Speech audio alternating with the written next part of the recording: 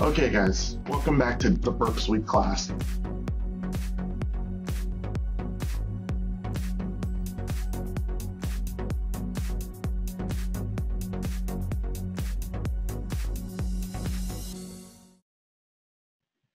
So I needed something that I could do. I needed a way that worked for me.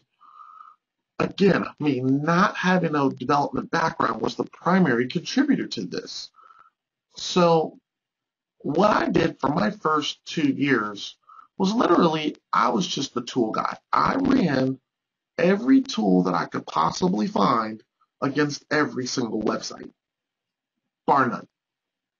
Hands down, if there was a tool I found on Hack-a-thon or, Root Shell or anywhere, Millworm, someone was talking about a hacking tool and it did web stuff, dark code, man, anywhere, I ran it against the site, figuring that, if I run enough tools, at least I won't miss anything. And that was some pretty flawed logic, but it was the best I could do at the time. And I watched a lot of guys do a lot of manual testing and I asked a lot of questions. I got a lot of really bad answers, but over time I kind of derived my process, right? So I want you to use my process, and it doesn't mean that you have to keep my process, but you definitely can build on my process.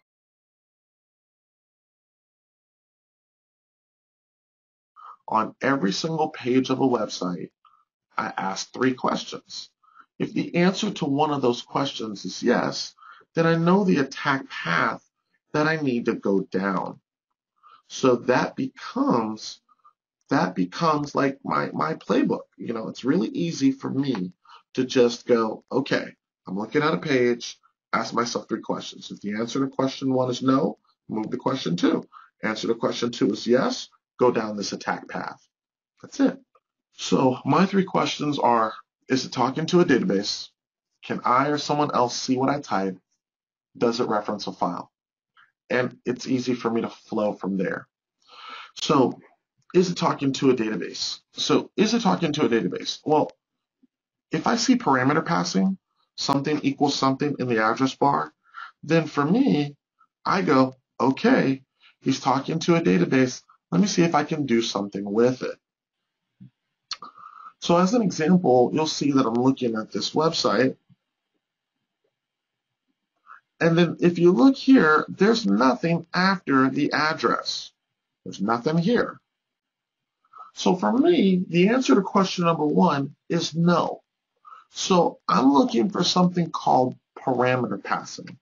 When I look for parameter passing, if I click one of these links, what you see after the address bar is what I'm talking about.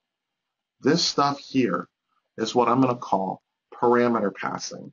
So you're going to see a page name followed by a question mark, followed by a parameter name with an equal sign, and then the parameter value. So it's page name, question mark, parameter name, parameter value. So in this case, the page name is bookdetail.aspx. Question mark, the parameter name is ID equals the parameter value, which is 1. This is what I look for. Now, when I see this, I know, hey, there's parameter passing. And the way that I test this parameter passing is right here. I'm going to insert a single quote right here. And I'm going to load that single quote either immediately after the parameter value or in place of the parameter value. Now, as soon as I do that, you'll see that the website blows up. When it blows up, I look at the error. So you can see right here, it's an SQL error. You keep seeing SQL all throughout, right? That's SQL injection. Now, sometimes you have different types of parameters. So you have, if you see everything in the address bar, we're going to call this a GET request. So when you have a GET request, the parameter passing is in the address bar. Now that's not always the case, because anytime your system is doing a critical transaction, you should not be using a GET request. So if you're doing a database insert, a database update, a login, anytime you're doing a purchase, anytime you're doing a critical transaction, you should not use a GET request. The developer should be using a POST request. So if, for example, you see that I go to this login page, right? Now that I'm on this login page, you're going to see that I'm going to use, type in the word hello with a password hello. Now what I'm going to do is I'm going to fire up Burp Suite right quick.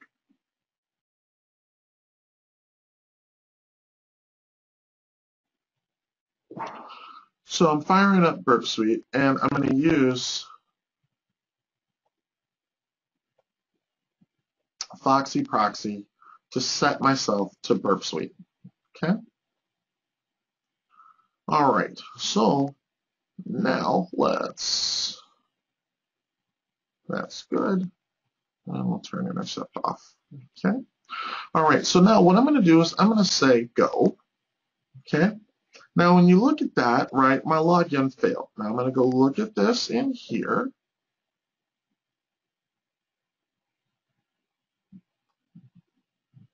Now, when I look at this post, if I go look, this post request has parameters. So as you're looking at this post request, you can see, hey, I have parameters. So you have parameter passing. What you would do is right here, you would say, you know, I want to mess with these parameters. So you would insert, your single quote here, right? In here's where I sent the username. Here's where I sent the password, right here. So if I want, you can say this. Here's where you perform that attack. Now this is why you use a proxy, because I can't manually interact with it in the browser. So using a proxy like Burp Suite, Paros, WebScarab, Fiddler, you can use a proxy because that's what's going to allow you to get in there and mess with these things. Okay.